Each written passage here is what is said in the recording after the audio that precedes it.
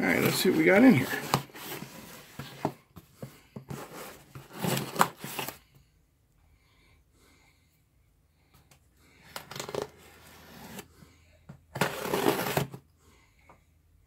I already shoved this through the side of my finger once, so I'm very careful now.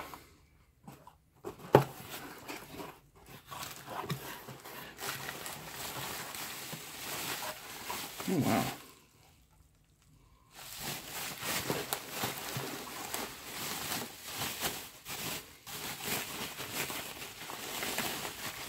Oh, wow, look at this.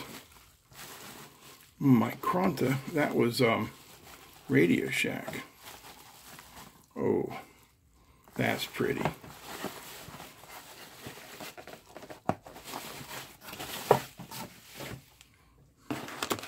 Better, we'll look at it later. Let's see here. Gotta find my glasses.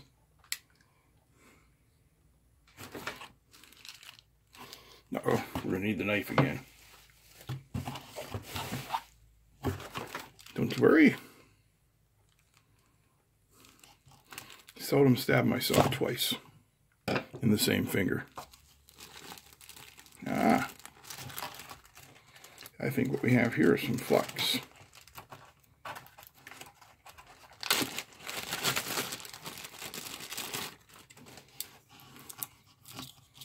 Yep, there we go. The top unscrews with the left-hand thread. Do it slowly and carefully as the pump valve guts will fall out. The last part is pried off with a knife. Rob's original solder flux. Awesome! We will definitely be checking that out.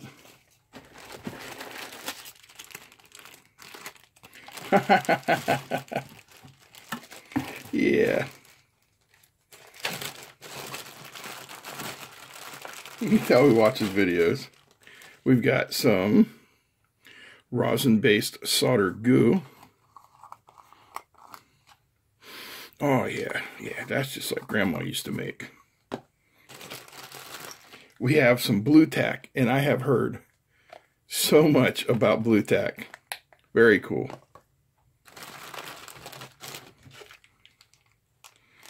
We have some 5mm LED chrome panel mounts. Those look nice on the amp builds and stuff. Heat sinks of various sizes. Very nice. And thermal glue. Very cool. This is great stuff, man. Thank you so much. So there was a nice card in there from Rob.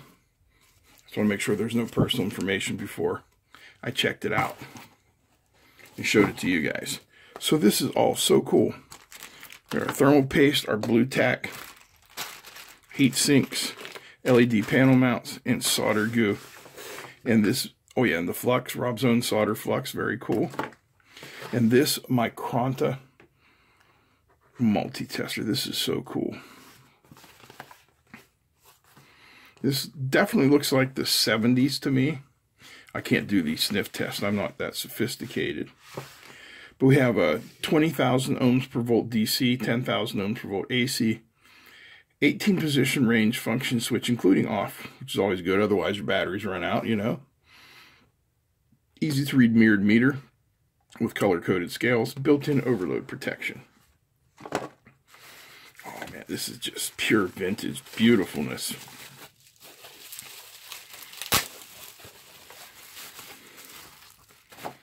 Oh yeah, look at that.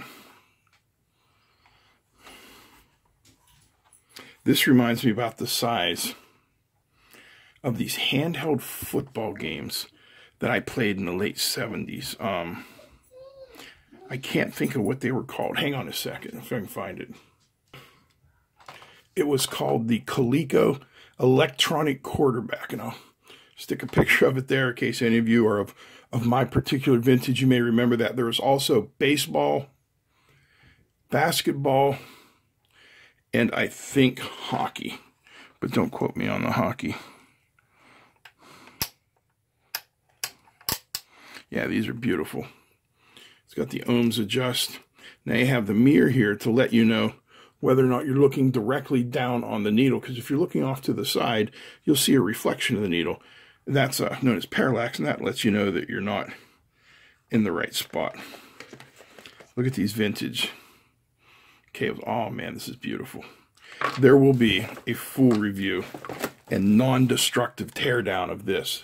I promise you. And I promise you we'll do it right after Thanksgiving, before Christmas.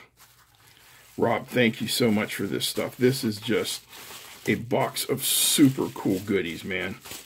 Absolutely love it. Can't thank you enough. I want to thank you guys for watching. Wouldn't be here without you. We're going on our 6th year? Yeah, 6th year. And right now, there are, hold on, 124,532 subscribers. So since December, we've gone up 24,532. Thank you guys so much. I don't know why you like watching me.